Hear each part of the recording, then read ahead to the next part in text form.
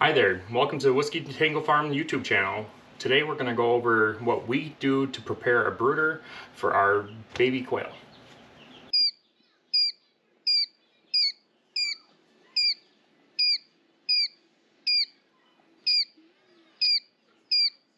So before you put your baby quail in your brooder, you're going to want to make sure that they're dry and fluffy. Typically, if they spend 24 to 48 hours in the incubator, they'll dry off and they're fine, and then you can proceed with this step.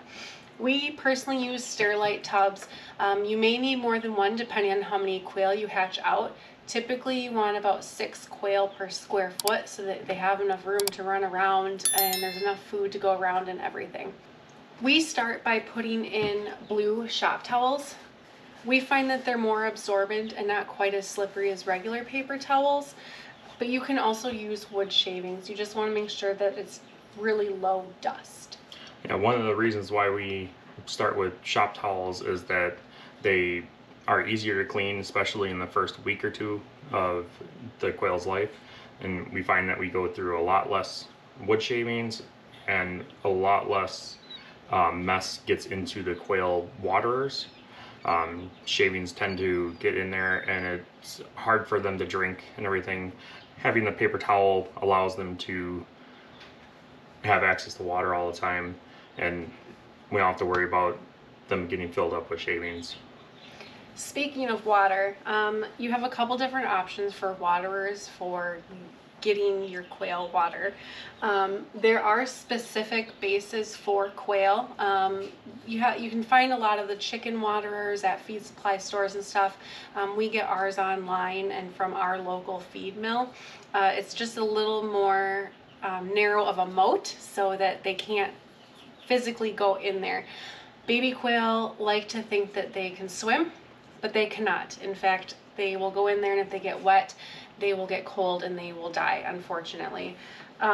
If you cannot find a quail waterer, that's completely fine. You can also use a regular chicken waterer, and then just make sure you put something in the moat area. So you can use some rocks that you have around the house, or we just use like clay marbles that work just fine.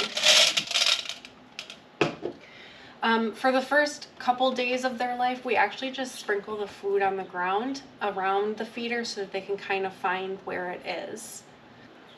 What we do on about day 2 or 3 is we put their actual feeder in there instead of just laying the food out on the bottom of the brooder.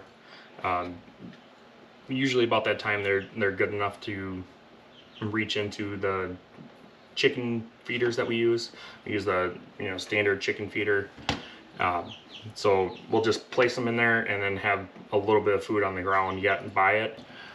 There's 2 options that we use for heating the quail. We have the basic Brooder heat lamp like this that has a 100-watt or 200-watt light bulb in it, and we just hang those above. We like to use these in rare occasions when we don't have enough brooder plates available. Brooder plate is another option that you can use. Those are nice and they stay low and the chicks just crawl underneath them and keep heated. A good thing to use with these is the thermometer underneath. If you want to tell what the temperature is, you can do it ahead of time before you put the quail chicks in there, just so you get an idea what the temperature is. We don't use the thermometer in our brooders. All we do is we watch the quail and how well the quail do. So if the quail are huddled up underneath the light and piled on top of each other, we lower the light down a little bit. If the quail are spread out all to the very edges of the tote, we'll raise it up a little bit and we'll just keep an eye on that as they go. When you want to place the light, you want to place it away from the food and water. So you want to keep your food and water on the separate side of the tote. So that way they're not getting overheated or anything like that, trying to eat or drink underneath the light. You want them to be able to run around and get enough food. You don't want to place the food and water too far away if you have a colder environment. They might not want to go out there and get food or water, so you kind of want to have a good balance of the temperature throughout. We personally like the brooder plates as well. For one, they're adjustable. For two, they use a lot less electricity. And for three, we feel much safer with them. The heat lamps, they can be a fire hazard, so please use them carefully and make sure that they're secured well.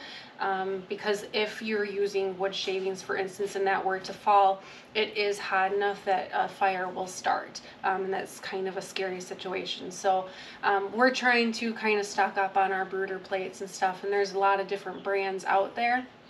So you can just do your research and see which ones you like best. At about a week and a half to 2 weeks, you want to start weaning the quail off of the heat.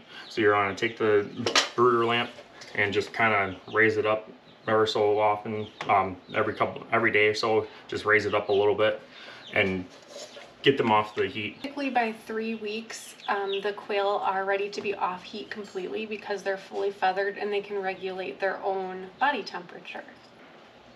Right about a week and a half, I also do recommend that you put a lid of some sort on here.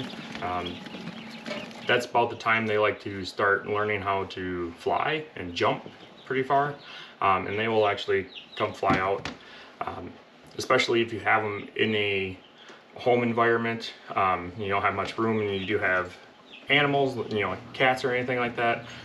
It's just their natural instinct to go chase after that quail, and they will eat it. So yeah, just make sure you have some kind of lid, even if it is just a piece of hardware cloth on top and it's just simple. I recommend putting something on there. As we mentioned in our live stream this last week, we are going to do a giveaway for reaching a small milestone of 100 subscribers. It'll be for a 60 count box of hatching eggs. All you need to do is be a subscriber to our channel, like this video, and comment below Whiskey Tango Farm hatching eggs, and we will do the drawing on September 1st on our live stream at 7 p.m. Central.